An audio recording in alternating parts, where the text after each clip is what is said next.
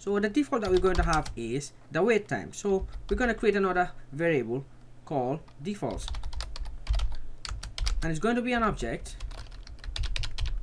and you have a property, just one property called wait time.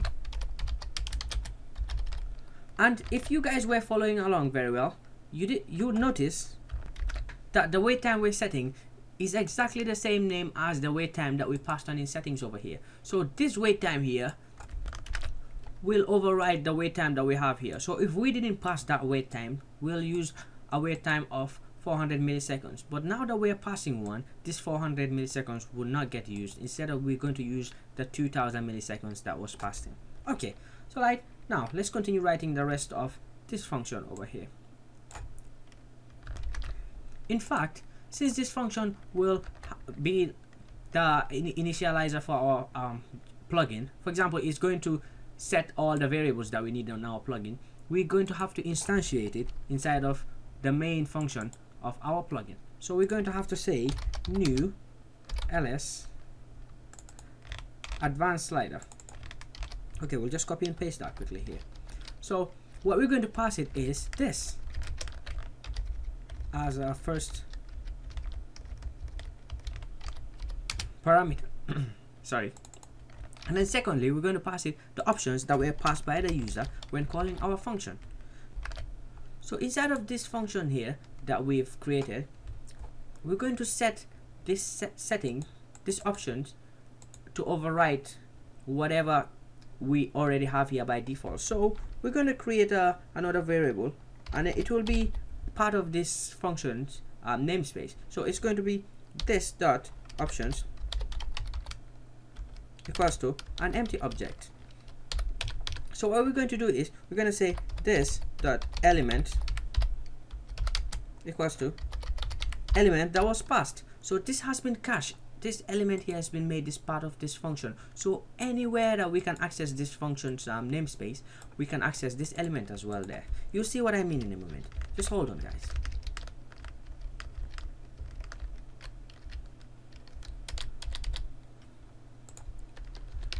Okay, so what we're going to do is we're going to overwrite whatever the default is over here. So how we do that is, if you remember from last video that we did, we do jQuery.extend,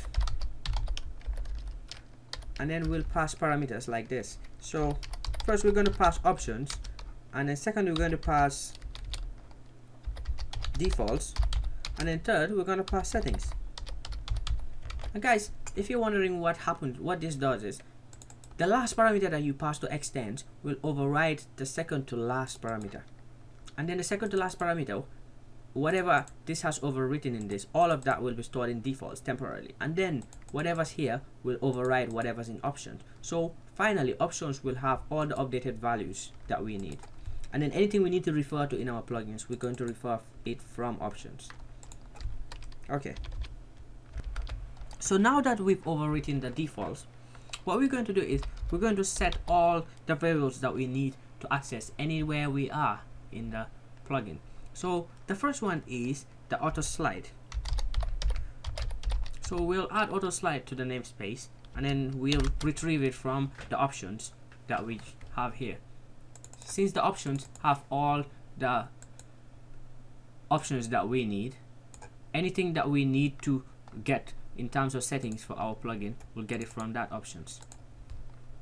And actually one more thing, guys, I do notice that we needed to put this in front of this options variable here, since anything that we need to access that's part of this function, it has to be preceded by the keyword this. So we'll add this dot auto slide. When we say that, what we're specifying is we want it to be part of this function over here. Since in JavaScript, functions sort of behave like classes, so they're very powerful in JavaScript. So when you want something to be part of a function, you say this dot that variable. Okay, so this dot auto slide equals to this dot options dot auto slide. Okay, so next, this dot carousel inner equals to, we're going to use the jQuery selector, and then we select whatever class we've been passed by carousel inner inside of the options here, since we want to store the element, not just the class. I mean, the class is not really useful in this case. We want to get the element, so we'll say jQuery selector, and then we pass in the class that we've got from the options over here. So this dot options dot carousel inner, and then we're going to do that for the wrapper as well. So we're going to say this dot wrapper equals to select this dot options dot wrapper.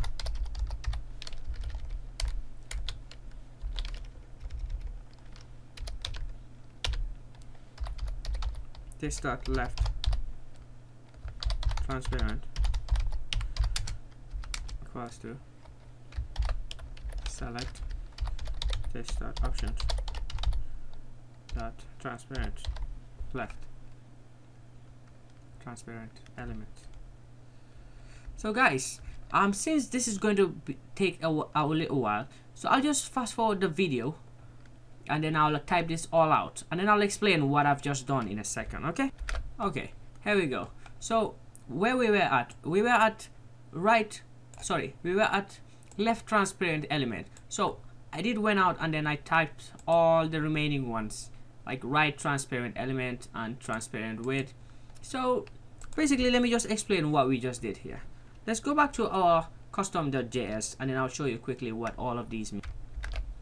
So as you can see in our custom.js, we did pass in an object with different settings so that we can override our plugins default. So for each of these, we want to store whatever they have inside of our plugin, and hence the reason why we're doing something like this.